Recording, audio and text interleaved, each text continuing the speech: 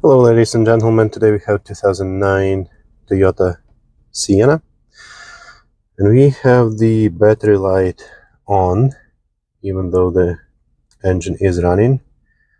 So to start, I have hooked up the multimeter, so it's 12.07 volt now, so I will hit acceleration. So it increased to 12.14, 15, but then it goes down, and with the good running alternator you're supposed to get at least 14 volt up to 15. So I will turn on the fan, and as you can see, as soon as we increase the load, the voltage goes down. I'll turn on the lights. 11.7. So that's a perfect indication that the alternator is wearing out, not supplying enough voltage. Alright, so we'll be replacing the alternator. I will leave links to the parts and tools in the description to the video. So here is the alternator, and we will need to remove this coolant hose. So obviously it's full with coolant. So first thing that we will do is drain coolant. You can drain a portion of it. I'll be draining all since I want to replace it at the same time. So let's get under the vehicle. Alright, so this is the driver's side of the vehicle. We have vehicle on the jack stands right now. So there is the valve. There is a little connector that we can put the hose on and safely drain it off. Right, so the hose is connected. Now let's try to open this valve. So I still have the fill plug closed. So this starts to flow. So we go under the hood and open the plugs. When you deal with coolant, you want to make sure that the engine is cold. There is no pressure buildup. If you are not sure, put a rag on top of it and then open the valve.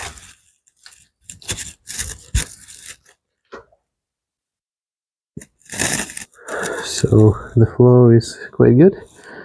So I would expect to have more than one jug, so I'll watch so it doesn't overfill. But for your purpose, if you're not changing the coolant, then just draining enough so you don't get lots of fluid coming out of that hose. Couple of liters probably. Next, I will remove the negative terminal out from the battery. It's 10 mil wrench. A little socket would work too. So the battery is disconnected, and at the same time we will put the charger on, so it charges while we work on it. So 14 mil is the box end.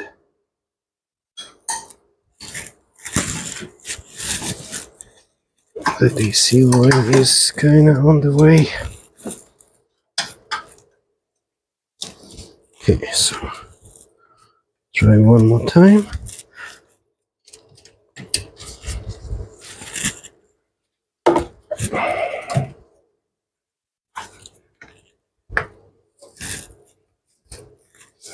So now we can pull the belt out of the alternator, and we will leave it as it is, as we don't want to fight it at the end of the day trying to put it back.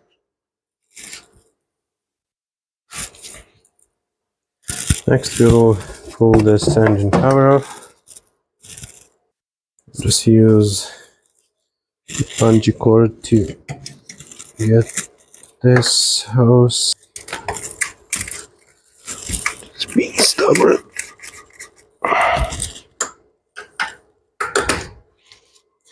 I will just grab a hose, twist it a bit so we break the seal.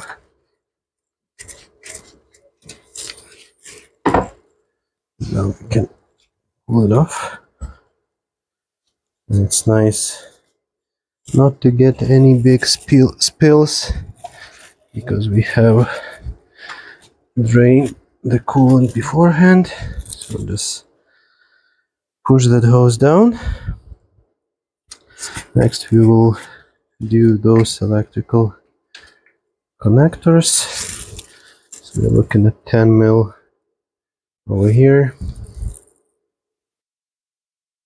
Just use a little impact. Try not to drop it.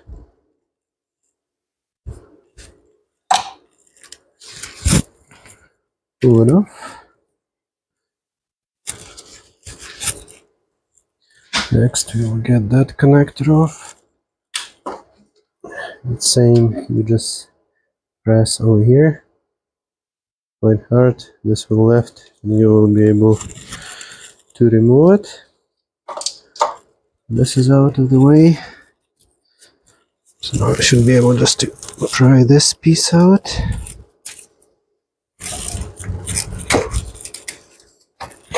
And getting closer. I just want to make sure that we have enough room for this alternator to come out. So there is one more connector just below. Just talking about this one. That's a nice star. We can probably work just with the pointer. So this is the connector that I meant. So I hope when I remove it, I will get a little bit more wiggle room on the hose, on the wiring harness. So then there is just over there the plastic clip that holds this harness.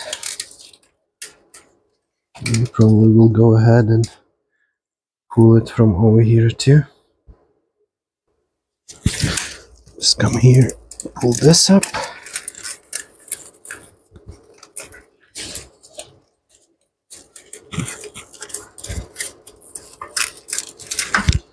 We'll see which way we want to move this harness. Okay, seems like if we disconnect it from that bracket at the bottom, we should be able to move it to the right. Just by using those little pliers, I was able to squeeze the back end of the clip and pull it out.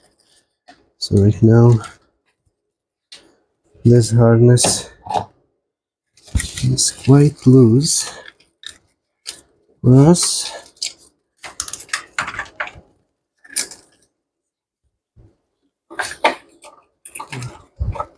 Hopefully that's enough to get that alternator out.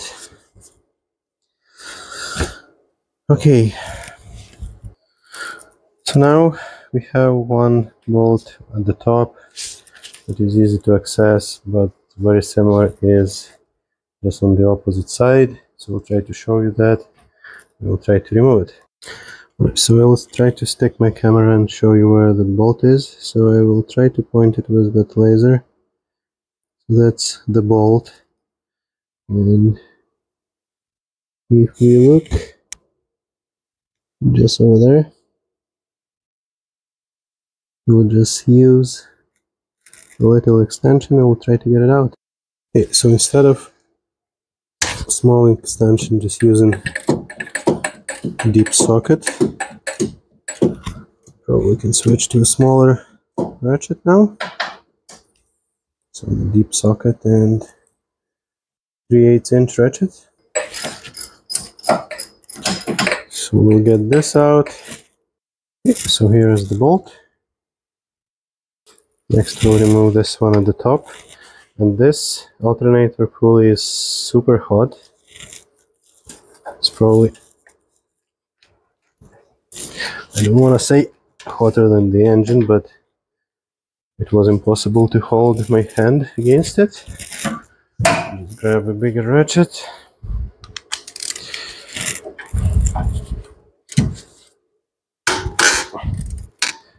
Wonder if it has something to do with performance. Maybe it was slipping inside.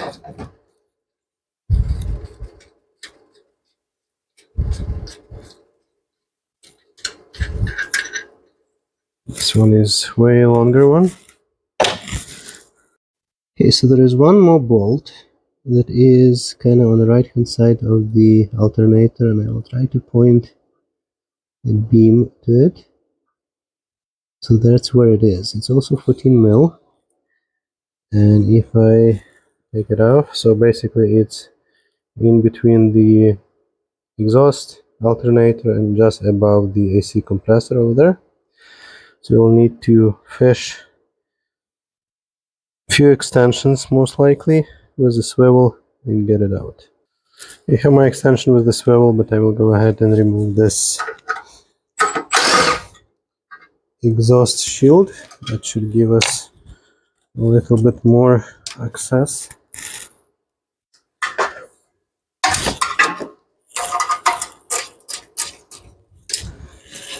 There's the second bolt here.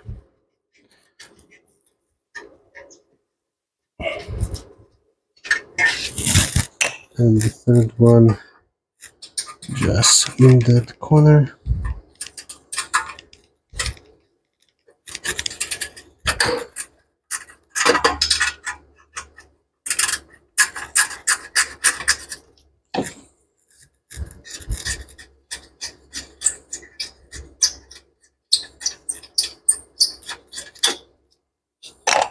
Okay, now this can be pushed aside. It's already better access now. I actually stick my finger there, and that's 12 mil, not 14 mil, as I mentioned before. So I'll just use our big ratchet and try to get it off.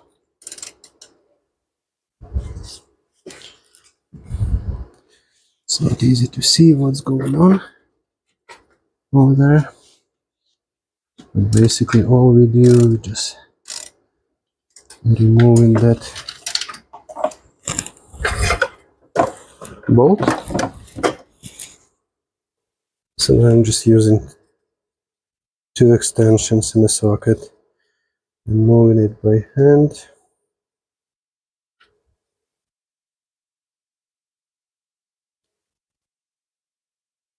And I will stop recording since I need to reach there to grab that bolt. Okay, so here's the bolt. And at this point, you should be able to get that alternator out. Just try it out. It's loose now.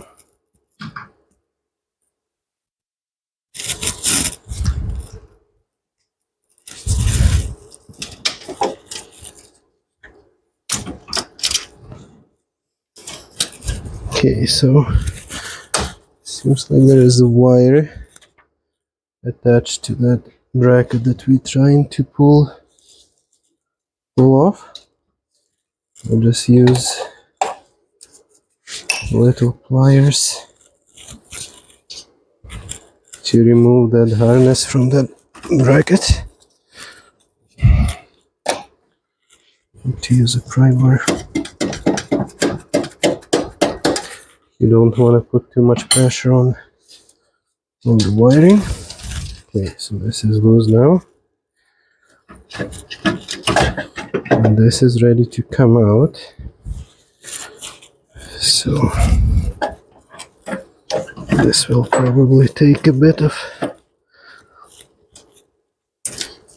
drying, but it should come out.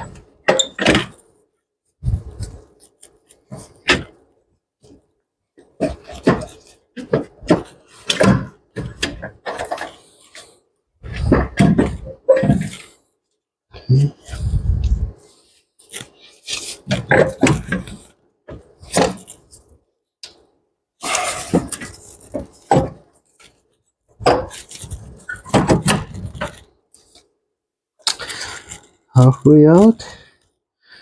Okay, there's that bolt.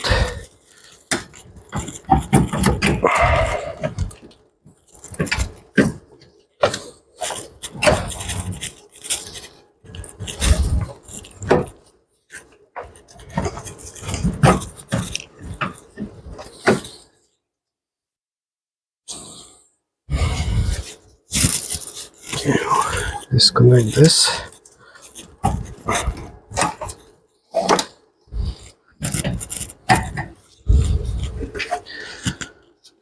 This hose will be on the way, so we'll remove it.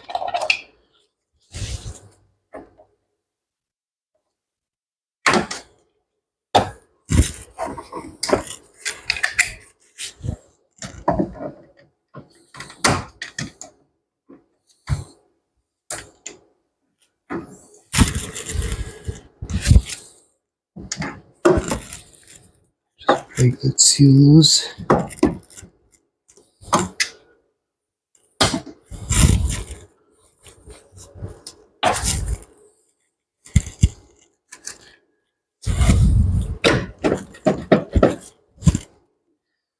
So there is another bolt sticking out of this alternator that is hitting this hose.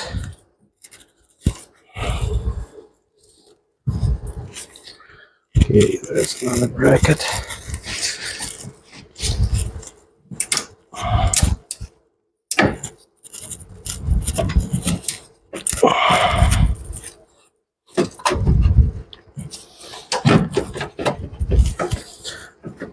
Okay, it's out. Okay, so now we need to transfer this bracket from the old alternator to the new one.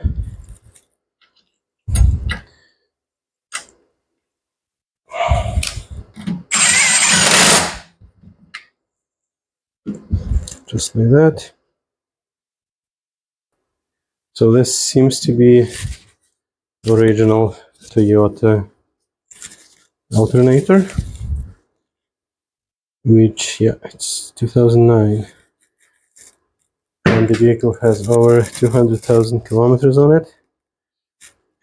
On a Dodge vehicle, it usually fails 100,000 kilometers earlier.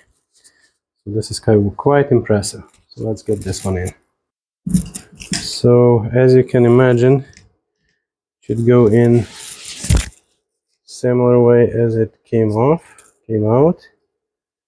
So it will be again lots of wiggling and tiggling, but we need to get it in somehow.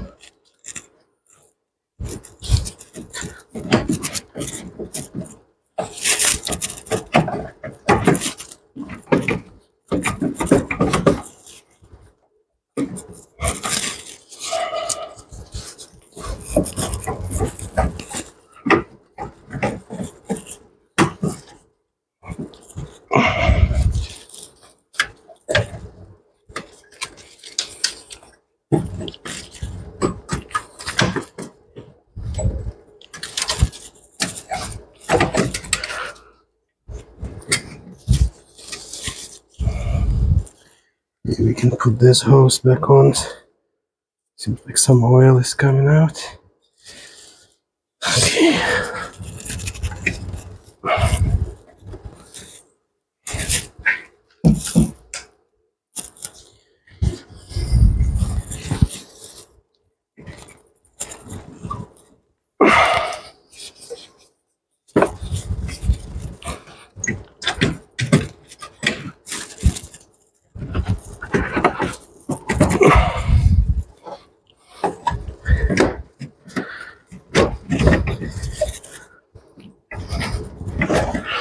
Okay, that seems better.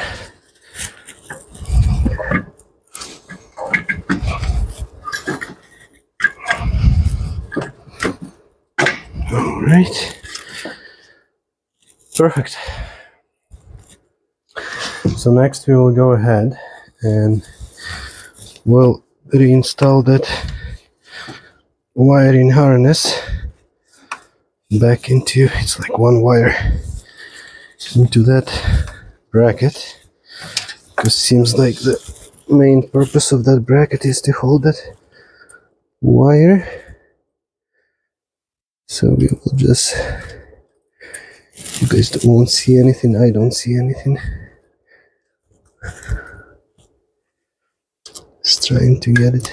Okay, yeah, it's all clipped, so that wire is attached to that bracket. So now we can put it back in place. So this piece just over here, it moves when you start tightening. That's why right now it goes in quite easily, but when you tighten it, it will push against this bracket. Okay, so this one is started. We'll go ahead and we'll start the one on that bracket. I have put a tiny bit of electrical tape on this bolt so it doesn't fall down when I try to get it in.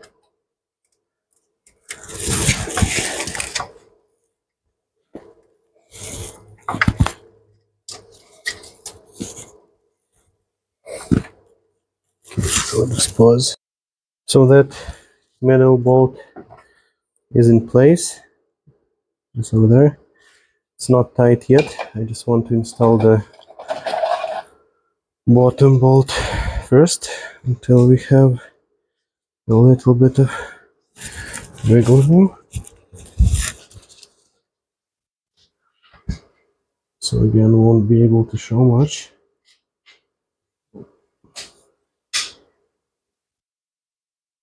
Just by feel. Get the bolt in. Right, so now when all the bolts are started, we will torque them. This 12 mil head bolt we will torque to 18 foot-pounds. So instead of using swivel and tons of long extension, you can just use two shorter ones. And the other two we will torque to 40 foot-pounds. So we will do the bottom one first. That's 40.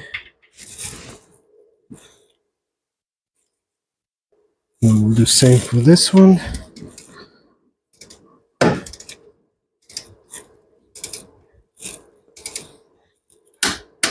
That's 40. So next we will just do what we've done in reverse order. So we will put this clamp back on with that little hose. We will plug this back on.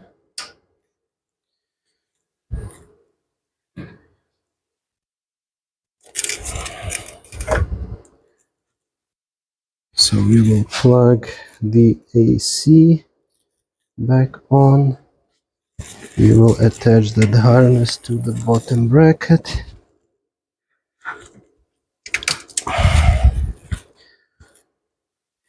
Next we will put this shield back on.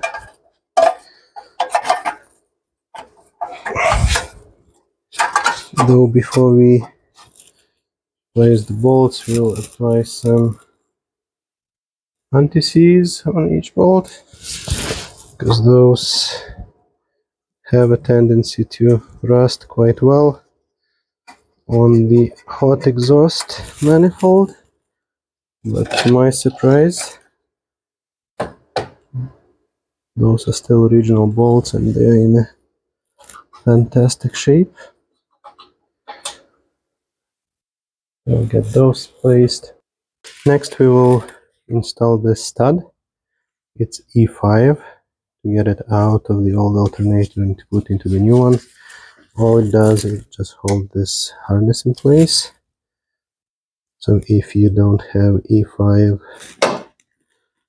socket, it's not a big deal. You can probably just zip tie it so it stays in place and not bouncing around.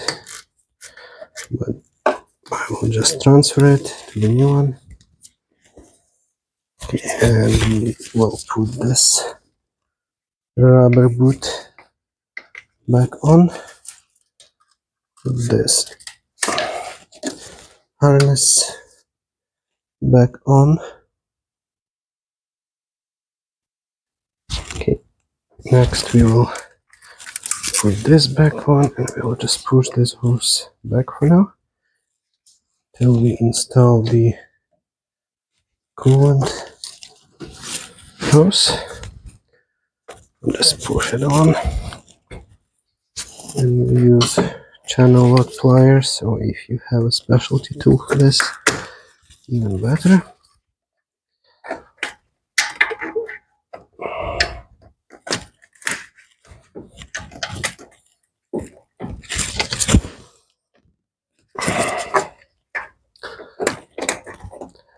This could be a pain to get that back.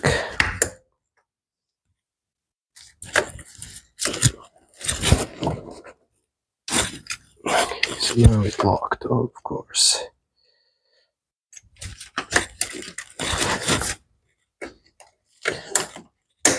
Just need to make sure that it's square on the pipe.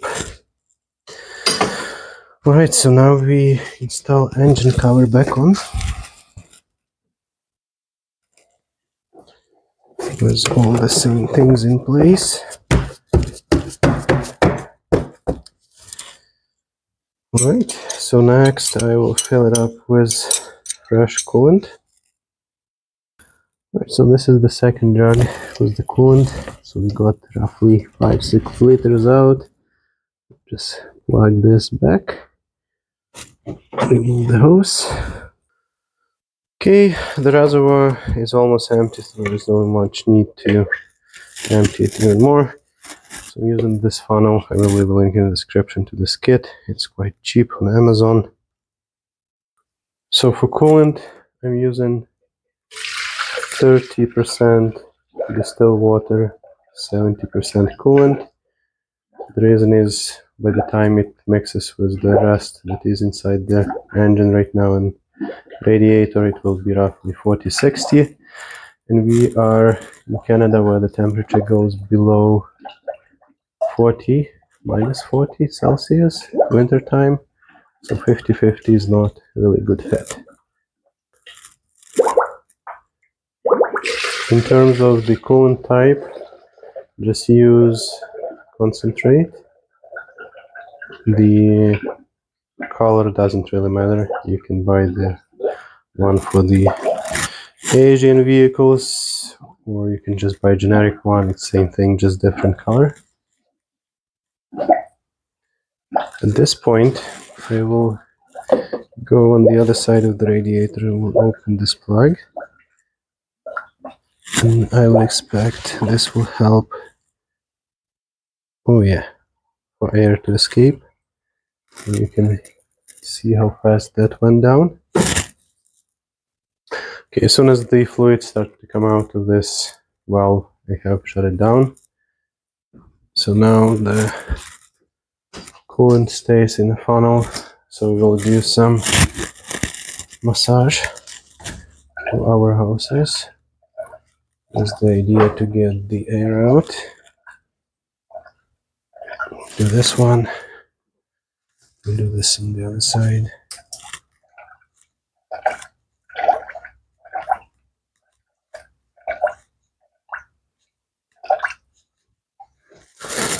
Alright, at this point, I think we're good to start the vehicle. So we got the battery terminal tight. Right, now it's really important to, when we start the vehicle, to watch for the voltage. Very often right now we have 13.11 volt. Very often the new alternator can come with the defective voltage controller, and the voltage will go to like 20 volts, and you don't want to run a vehicle like that. So when we start, we will be watching our voltmeter, so it's 12.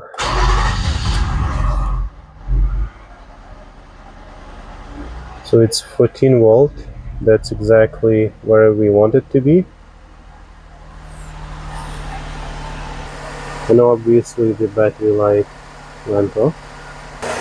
So right now it's just a matter of getting air out of the coolant system. So we will run the engine until it gets hot to the normal operating temperature, like 90 degrees. Make sure that this hose gets hot, so it means that the thermostat opens. If not, we will keep massaging until we get all the air out. You can see that it's bubbling, so air is coming out. But this will be the procedure for the replacing the faulty alternator on 2009 Toyota Sienna. Thanks for watching. Please like and subscribe. Please check links in the description to the video. Support this channel and just do it yourself.